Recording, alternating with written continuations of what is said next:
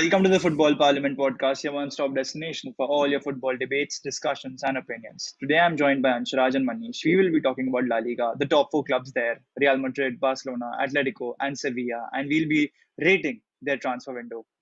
Starting off with Real Madrid, which is the best club in the country, or in the league, I should say. Starting off with Real Madrid, Manish, We rate had their a window. decent transfer window. We bought in Kamavinga and David Alaba. And if Mbappe would have come to Madrid, then it would have been a really good transfer window, a very successful one.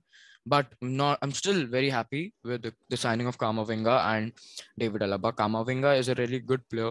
He's a long-term signing, and he's one of those players whom we can rely on in the coming years. In the coming few years, he'll be a regular starter, a proper number 6, number 8. So yeah, he's a really good signing, and pretty much happy with the transfer window this season of Madrid.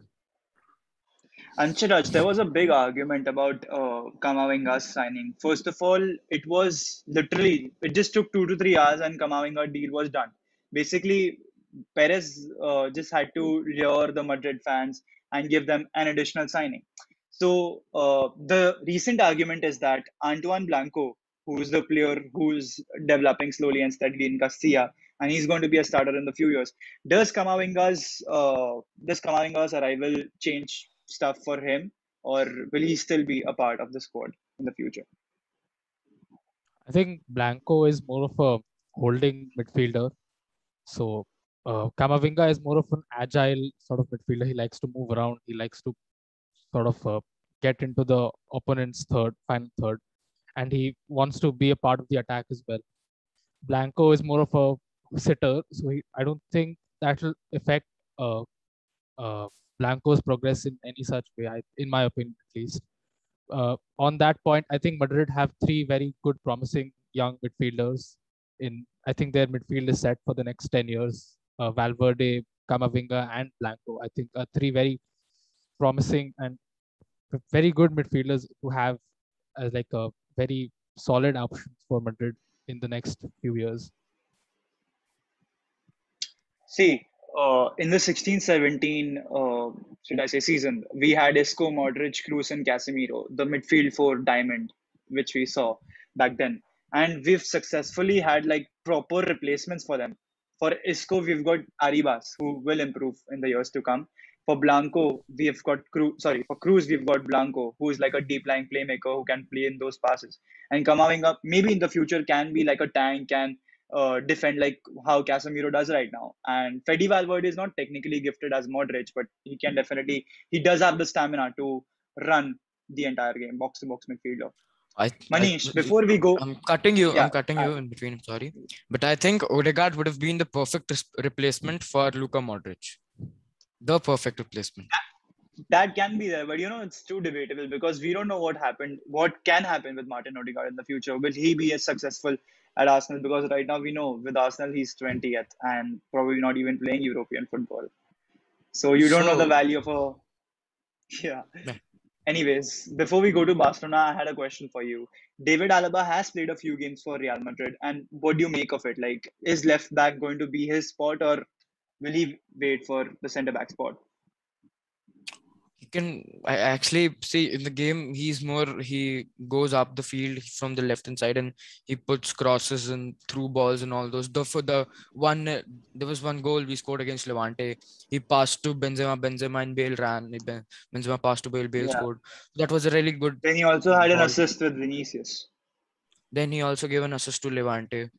That was a really good one. Assist to Vinicius against Levante. No, to Yeah. Levante as well. No, there was that Oh one yeah. clip. The Yeah, header. The header. Yeah. Yes.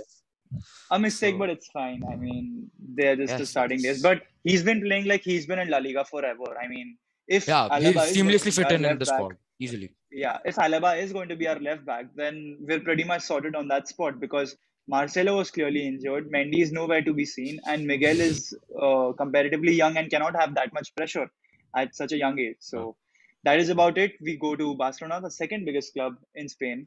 And Anshuraj, what do you think about the arrivals this summer? Because there have been many arrivals.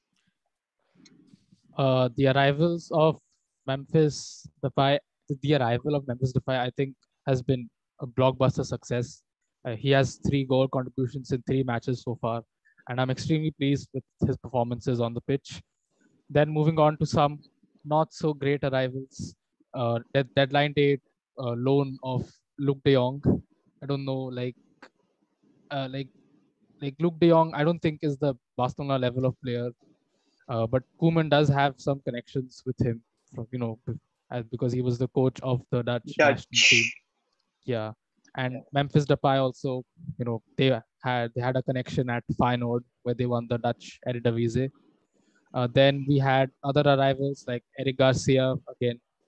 He had a good game, good first game. Then second game, I think he got sent off, but he did salvage us a point against Bilbao, even though did get sent off.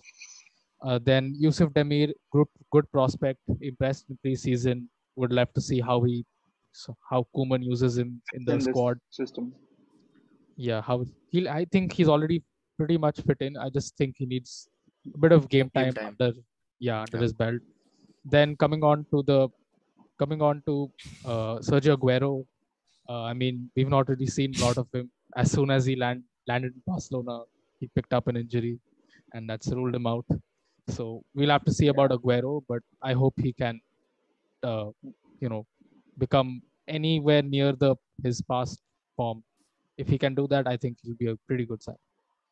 Anjana, just another question before we move on to Atletico Madrid. We saw the arrival of Emerson Royal, who wanted to play for the club, and we saw a quick departure in the pretty same window.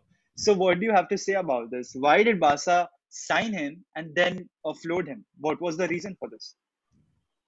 I think they just wanted to get some extra cash. I don't see any other explanation as to why they did that. Because Emerson has always stated that it was his dream to play for Barcelona. And his Yeah, treatment by the board, I think, is very shocking. Like a player who always wanted to play for the club has just been treated like this, while players like Umtiti has still, uh, you know, languishing in the club and are taking up huge amount of wages. And it's honestly very shameful that we've let Emerson go, even though it was his dream to be a part of this squad. But Yes. yeah, I think Laporta's handling of this is a bit questionable, but we'll have to see. Although his signing did allow us to register a couple of players, but his departure, sorry. But still, I don't think it was the right way to do it. also, do you see this team becoming from a Lionel Messi team to a Memphis Depay team? Do you think the game is going to be built around Memphis Depay and he is going to be the main man now? Because even Antoine Griezmann, a very popular figure, has left the club to Atletico Madrid. It's looking very likely because I thought that if we're going to if we let, like, we didn't really let Messi go, but like Messi, his contract expired. But I thought with his departure, we could at least see, at least we could have had 2 world-class forwards, in Griezmann and Memphis, leading Yeah. the line and trying to contribute up whatever Messi's output was. But now we've let Griezmann go as well, so that raises another, as you politely pointed out, like, will it become a Memphis Depay team? And I think it might genuinely become a Memphis Depay team because he does not have an adequate partner in the offense with him, similar to what Messi. Braithwaite. Oh, come on, Braithwaite. Uh, Braithwaite, I don't know, man.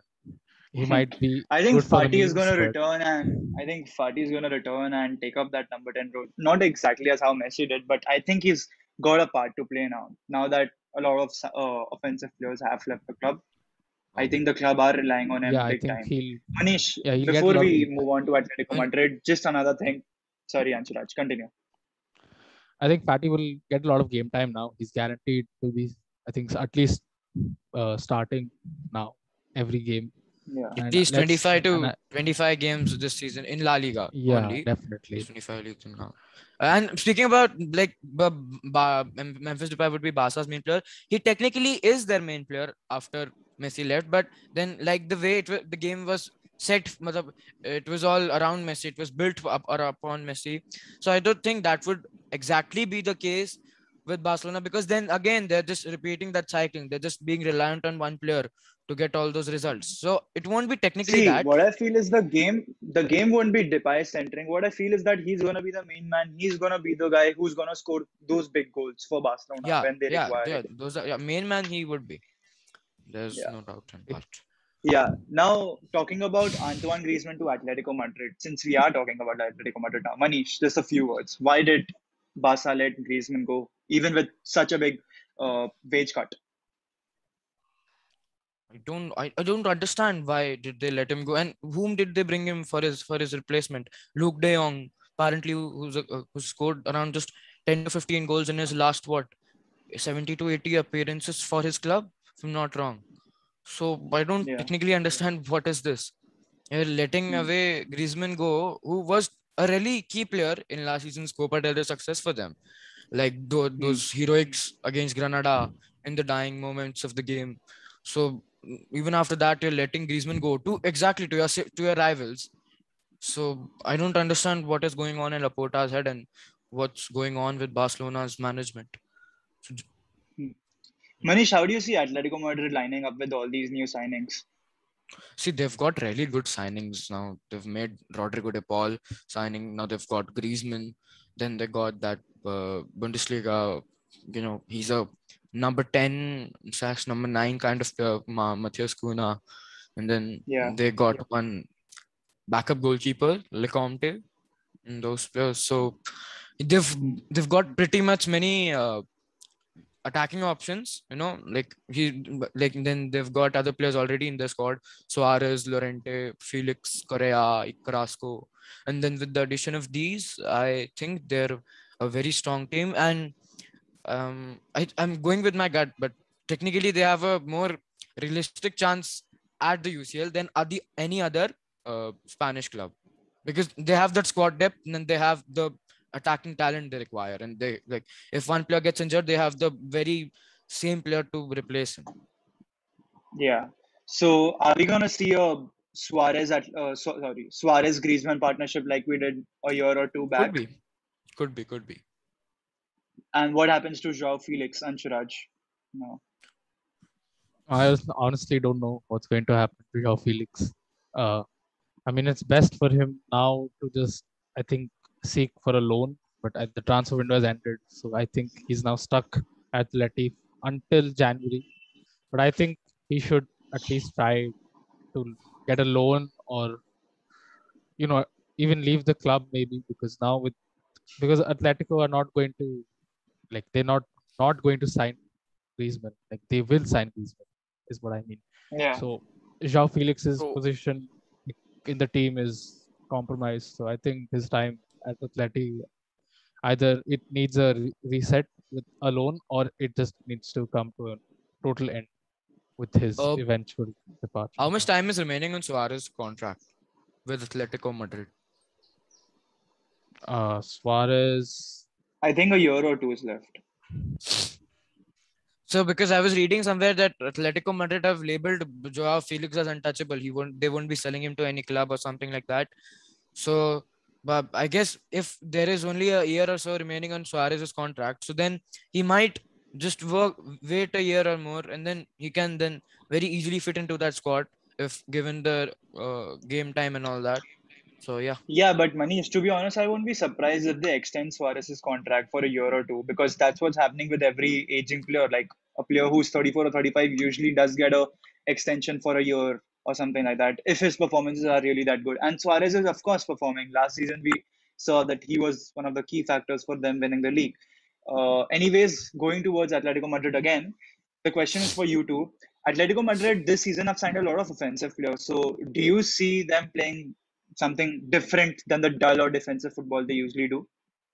yeah. Manish, first of So last season they weren't that dull or defensive. I've already said it, and they scored the same amount of goals as we did. So yeah, they won't be playing that. And even against a very good example, like against teams like Barcelona, Madrid, they often tend to put all their players in the box and do that counter attack and inshallah move. But then this time they did try to play like proper, like how proper football is played. They had decent amount of possession against Barca. They had good shots. So it means they are progressing. They are evolving as a club. in terms of their philosophy and all that. So now, given the players they have, they'll definitely make the most out of them. And Cholo, we know how good Cholo is. Oh, yeah, okay, he compromises good football for results, but now he has the players. So let's see how it works out. Anshiraj? I think their whole departure from the defensive mentality, I think, is a welcome change. Now, at least, players like Griezmann, Suarez, Angel Correa, we'll see the best of them now, Yeah, and that's just more exciting for La Liga as a whole because we'll have now three teams with great offenses in Barcelona, Madrid, and Atletico. Atleti. So even Sevilla have great offense. So like we're gonna see a lot of goals this season, I believe, and we might see La Liga's goals per game rise. Moving on towards the fourth biggest club in La Liga, Sevilla. Manish, what do you think about the signings of players like Rafa Mir or Eric Lamela? Rafa Mir is a really good player. He's a proper good striker and all that. His movement is good. He drops and his goal scoring. And then they let off Brian Gill go, but then they got Eric Lamela inside, who's probably one of the top scorers of La Liga at the moment. Yeah, Yeah, so they've made good signings, and I don't technically know what is this Lopetegui's philosophy, but they're doing well at the moment. So let's see how it works out. And the players are the quality of the players they've signed and how they're seamlessly fitting in into the system. So then it's looking pretty nice. But then it's just the start of the season. It's too early to make yeah. many judgments. Yeah. So that is the video for today, guys. We spoke about La Liga's transfer window, the top four clubs of La Liga's transfer window. That is the Yeah. video for today. Like, comment, subscribe, and stay tuned for more.